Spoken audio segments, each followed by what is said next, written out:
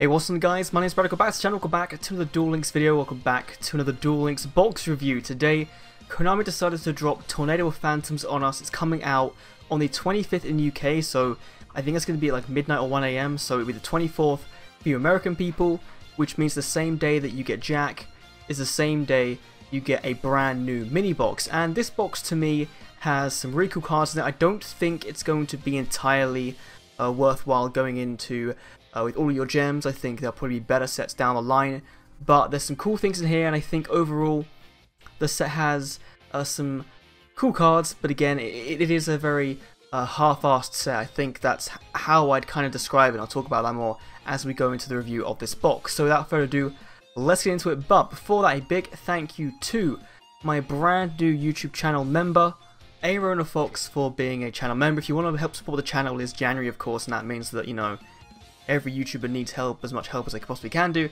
Links are down below. You can click the join button on screen right now to help support the channel. And yeah, let's get into the box. So what I'm going to do is I'm just going to go and talk through the URs and SRs and a couple of the rares and normals I think are worthwhile mentioning, because there's a lot to like in this set and a lot to kind of dislike. There's a lot of Moki support that I don't think I really need to talk about. But still, let's get in with the first card. Elemental Hero Great Tornado. We finally have a decent Wind Fusion monster, like the generic ones like Nova Master and Gaia. We have Great Tornado. Requires 1 E-Hero plus 1 Wind, 2000 attack, 2200 defense, must be fusion summoned and cannot be special summoned either ways. If this card is fusion summoned, half the attack and defense of all face and monster your opponent controls. I think personally this is the best one we have so far, just because of the fact that Gaia's the one that does the half attack and then Gaia gains that attack. But Great Tornado does it to every single monster opponent controls, and it's a permanent attack reduction, not just for that turn.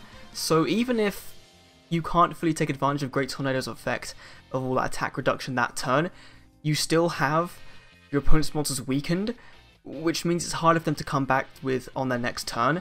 The only downside to Great Tornado is that it requires a wind monster, and we don't really have, in Duel Links, to my knowledge, that great of a wind monster lineup for cards you could splash in E-Heroes. Of course, we have got Mr. Valley Soldier in this set, which isn't a hero card, which could work very nicely with this card, but we don't have things like Stratos, which would have really made this card a lot better.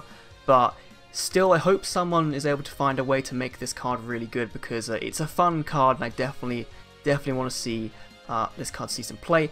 Next, we have Mecha Phantom Beast Tetherwolf. They are back. I'm probably not going to build this deck, purely because I don't have any of the other ultra rare one, the one that summons like 2 tokens I think it is. But Tetherwolf is pretty similar. When this card is normal summon, special summon 1 Mecha Phantom Beast token onto your side of the field. Of course, it has the can't be destroyed by battle or card effect while there's a token on board. During the damage step, you contribute 1 token to have him gain 800 attack points, which puts him up to a nice 2500, and it's during either player's turn, which is really nice, because that means it gets over all the Dark Magician stuff we just recently got. It gets over most synchros. Obviously things like Junk Destroy it's not going to get over, but it'll go toe to toe with things like Stardust Dragon, which is really nice.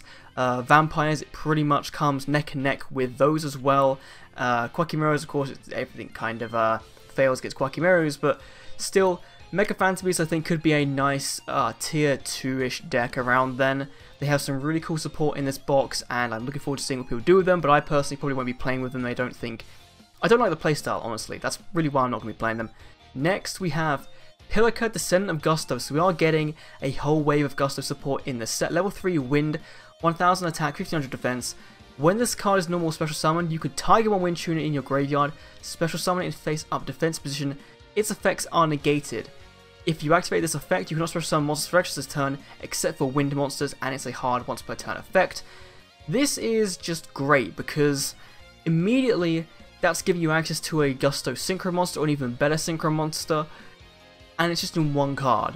So with this Gusto deck, you're going to see that the deck now, with the support in this box, makes it very easy to search through the deck and get things out that you need to get your combo pieces out to synchro summon. Again, Duel Links not having main phase 2 does mean that Gustos are kind of severely limited in that regard, because a lot of the summoning conditions of these later Gusto cards actually do require them to be destroyed by battle or by card effect, so it's kind of unfair that they get hit because of the properties of Duel Links' playstyle. But still, Pillica is a pretty cool card. I'm interested more so to play Gustos than anything else in this box. Next, we have Stardust Assault Warrior. Of course, Yusei used this as an AI card. We got this in the Megatins this year. Level 6 Wind. It's generic as well, 2100, 1200. When this kind of synchro summoned while you control no other monsters, you can target a junk in your graveyard and special summon it. It's a hard once per turn, and it does piercing battle damage. Just means that it's going to be very easy for you to, say, synchro summon this guy out, bring back another junk synchron, and then you kind of have ways to go either into another synchro monster, you have a way to special summon a card out from your hand, or potentially go into a level 9 synchro where using junk synchron and Stardust Assault Warrior. This will probably see a bit of play in synchro decks, like just in a junk deck definitely, just because it offers up so many optimal combos. And once we get future support like Junk Speeder, I think Assault Warrior, you'll see this card played quite a bit, because it definitely allows you to go in and just kind of like synchro chain. I think you kind of call it that. Next we have Mistworm. So I'm very happy about this. This was in Dual Terminal and Hidden Arsenal 1, I think it was. This is really good. So 1 tree plus 2 more non-tree monsters, say level 1, 2, 3, 4, 5, 6, 7, 8, 9, 10 I think it is. 10 levels, so pretty beefy. 2500 attack, 1500 defense, so not the best stat line in the world, but again it's kind of coming toe to toe with a lot of other synchro monsters we have. If this card is synchro summoned, target up to 3 cards your opponent controls and return those targets to the hand. It's a compulsory evacuation device on steroids. It's really freaking good. One of the best cards in this box. It is a little bit hard to bring out, but I think with the way Duel Links is going and we're seeing more monsters be able to be special summoned, to be searchable, this would be pretty nice. So I might actually, let's double check. 1, 2, 3, 4, 5, 6, 7, 8, no. Actually, it's a level 9, which means you can use Stardust Assault Warrior to climb into this by bringing back Junk Synchron. Okay, this card, yeah, that's good. That's great. Then we have Psychic Nightmare, the worst synchro I think we're getting of the SRs, honestly. It's okay stat lines. Once per turn during your main phase, you can pick one random card in your opponent's hand and call what type it is. If you get it right, you gain 1000 attack until the end of your opponent's end phase. Obviously, the attack point increase is really good because it becomes 3400 for like 2 turns, which is insane, but it's still reliant on luck, and it requires Psychic type non-tuners to summon. Obviously, you wouldn't be running it outside of a Psychic deck, but still, to me, it's not that great. It's one of the weaker cards in this set, to be honest. Rainbow Overdragon, another one of the weaker cards in this set, one that could be so cool and fun to play with, just gets hindered by the fact we don't have support like Ultimate Crystal Magic in Duel Links. Requires 7 Crystal Beast monsters to summon it, or can be special summoned by attributing 1 level 10 Ultimate Crystal monster, which basically means Rainbow Dragon or Rainbow Dark Dragon, so basically Rainbow Dragon, because that's the only one we've got in Duel Links. However, it doesn't get the really good effect it has if it's been summoned by that Rainbow Dragon effect. So once per turn you can banish a Crystal Beast monster in your graveyard to have it gain attack equal to it, so banish a Sapphire Pegasus, it becomes 58, so it's getting a bit stronger, but if it's fusion summoned, you contribute it to shuffle all cards on the field into the deck. It doesn't get that effect if it's been summoned by the effect of attributing Rainbow Dragon, which is really disappointing because I think that's going to be the easier way to summon this card in Duel Links. Otherwise, Future Fusion is going to be your go-to card to really get this guy out, and so it's kind of weird. Like, for all the stats set up to get this boy out that has no protection, that has not the best effect in the world, it's kind of a shame there's no easy way to get Overdragon out right now. Mecha Phantom Beast Blue Impala. Big shout out to Dean and Sam Winchester for your iconic vehicle now in plane form, I guess.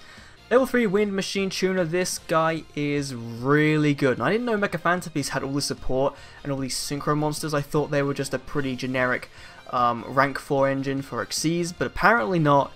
Cannot be used as a synchro material monster except for the synchro summon of a machine monster.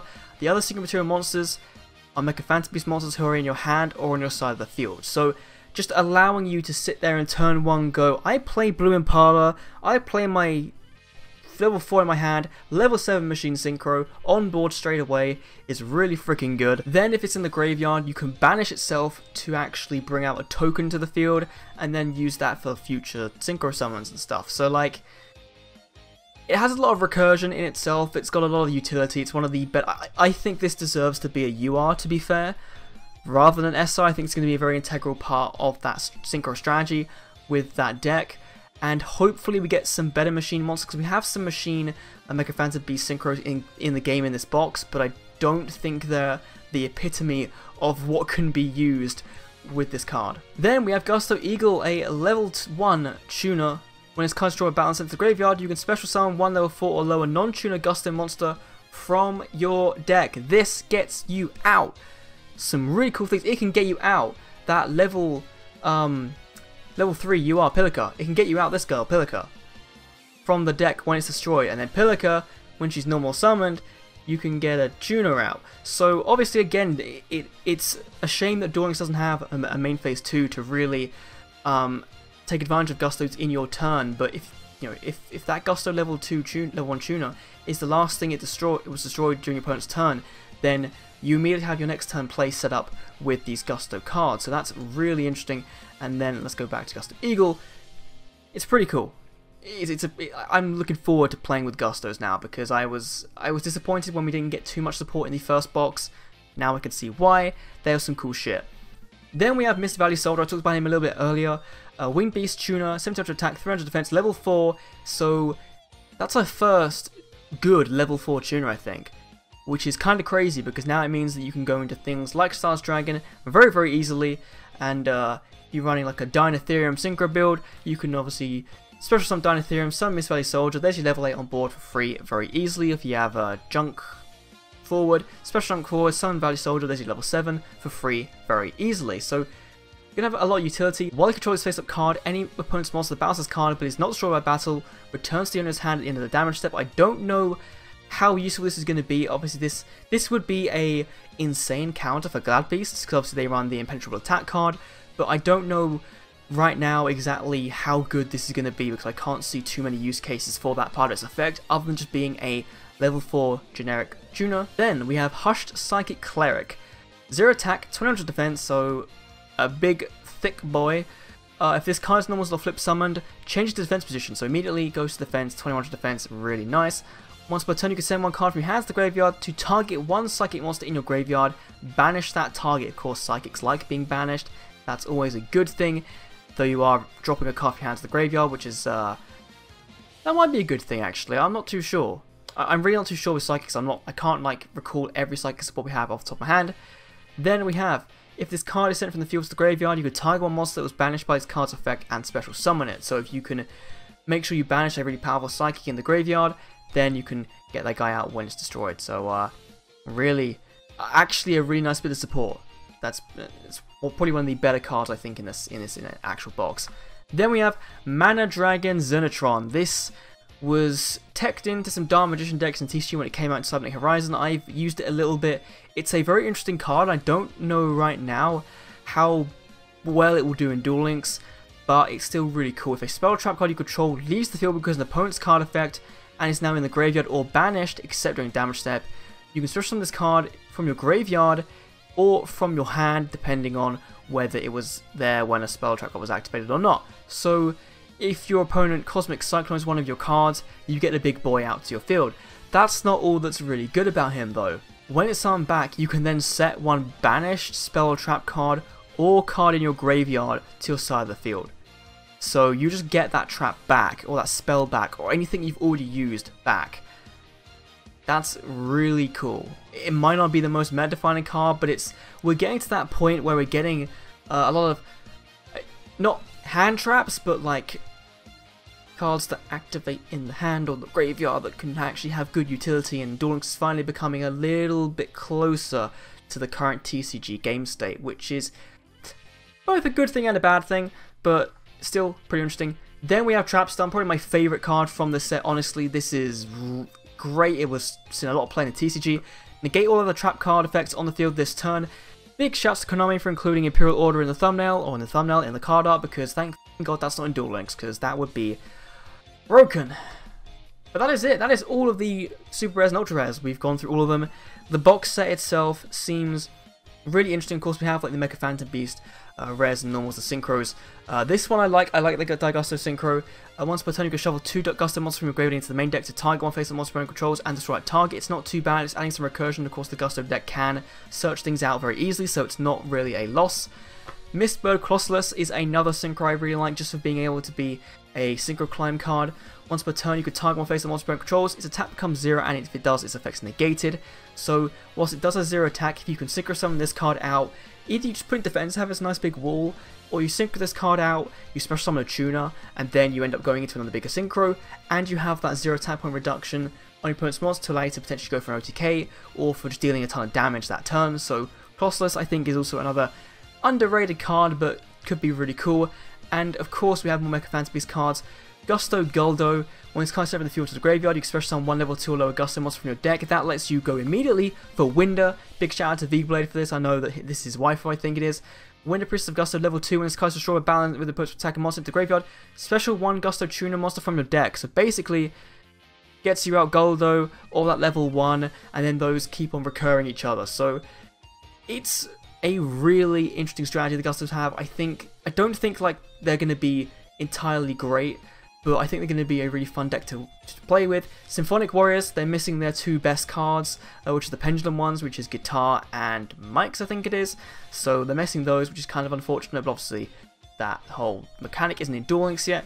We're getting Skyscraper 2, which is a really cool card, just because of the fact that you can target any hero that was destroyed by battle at any point during the duel, any turns before this was activated, which is a really nice card effect to have, but again, it's not searchable by Captain Gold, so it's kind of disappointing in that regard. Token Sunday for the Mecha Phantom Beast shenanigans, and that's really it. Like, there's some other cool cards in here, like Revenge of the Normal I think could be a nice little underrated card, just being able to special summon level 4 lower monsters, and the fact you can do Mushroom Man, Little D, Moki Moki, Gigabyte Turbo could be really fun tilty strategy. We're getting some cool stuff, but that is going to be me done for this box. Let me know your thoughts on it in the comments down below, of course. Apologies that this was kind of a rushed video, but I want to give my thoughts out on some of these cards as quickly as possible. Thanks for watching, and I will see you all in the next Duel Links video, which will be tomorrow for the Jack event, because that's finally coming. See you then.